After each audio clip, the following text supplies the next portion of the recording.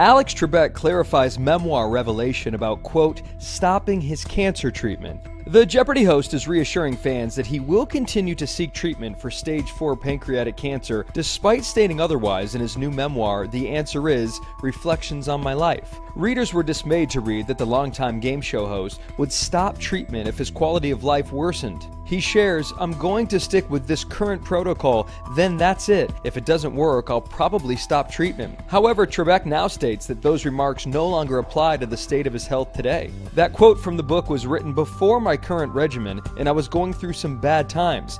He says that his numbers now are very good, but that he has to be patient with the new immunotherapy program that he's on. He notes that if the treatment stopped being successful, he would go back to his previous chemo, but not stop treatment altogether. In his book, Trebek also touches on his mortality, writing that he's accepted his fate. Quote, "One thing they're not going to say at my funeral as part of the eulogy is he was taken from us too soon. I'm about to turn 80. I've lived a good full life." And that he has. Happy birthday, Alex!